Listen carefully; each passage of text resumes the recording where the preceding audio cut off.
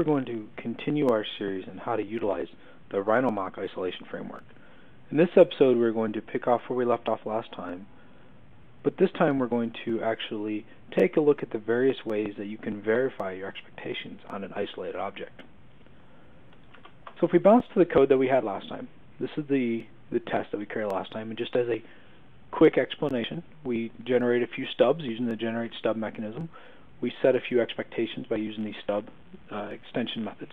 Then we called into it, but we did not validate that anything was going to, anything was called or anything that took place. But we want to do that today. And within the Rhino Mocks framework, there's actually two different ways to validate that your expectation was met and called. And we'll take a look at both of those today. So let's go ahead and get started, and let's dive into some code. Now the first thing we want to do is I want to change this generate stub to be a generate mock. And the reason is, as we talked last time, the difference between a mock and a stub in Rhino Mocks terms is a stub is something where you don't expect to validate an expectation, whereas a mock is something where you're going to set expectations and validate them.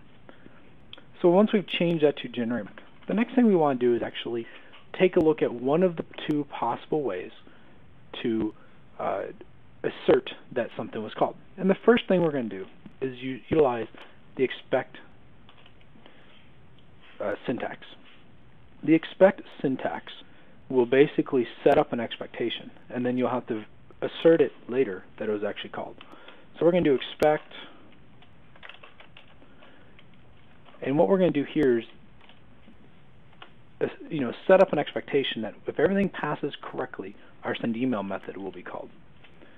And that's all we have to do right there. Now, by default, it will expect it to be set up once. If you'd like to set it up to be called multiple times, you could use the repeat syntax. And repeat has any, at least once, times, and you can give it a variable twice. We're not going to do that for here. We're just going to expect it to be called once. Now we've set up our expectation. We need to actually assert that it was actually called.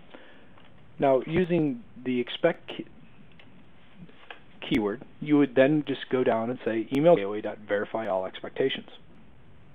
And if the send email method was not called, this would actually fail a unit test. So let's go ahead and run this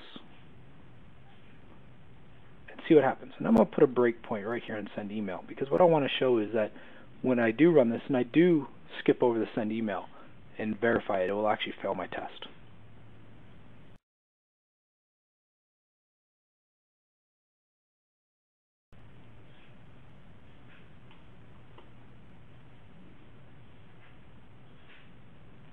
So let's go ahead and hit F5 so we can get to our send email.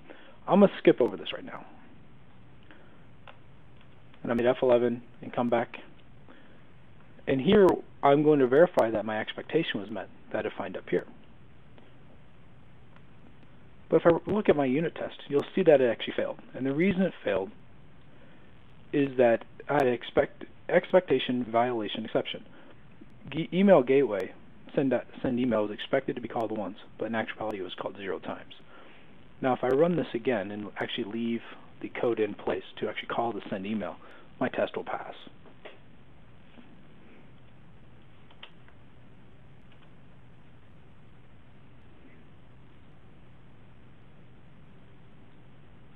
And if I look at my unit test, it says when all information is valid, an email sent, it did succeed. So what we just demonstrated right there is how you can set up an expectation and verify that it was called. Now that is one of the two possible ways that you can do that within the Rhino Mocks mocking framework. The other way we'll show you right now. Let's go ahead and delete that. And instead of saying email gateway dot verify all exceptions, expectations, what you can do is say assert was called. And there you see there's the second method, assert was not called. We'll take a look at the assert was called right now. And I can use the lambda syntax, send email. And this will have the same effect as the other one, the other mechanism. Let's run this right now.